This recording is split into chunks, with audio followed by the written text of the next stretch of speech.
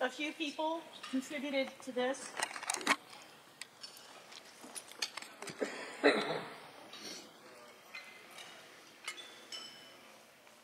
I give you she who was no one's apprentice, who can be 15 feet tall and breathe flame,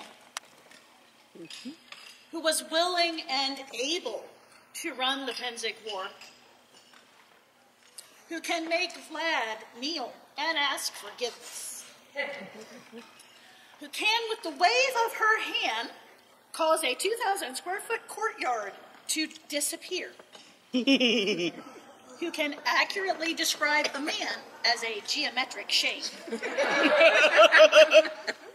who is the bane of strawberry surprise, who understands the distance between Cooper's Lake Campground and Utah, who blesses women with twins, who adores the warmth and charm of the remarkable Master Hidden.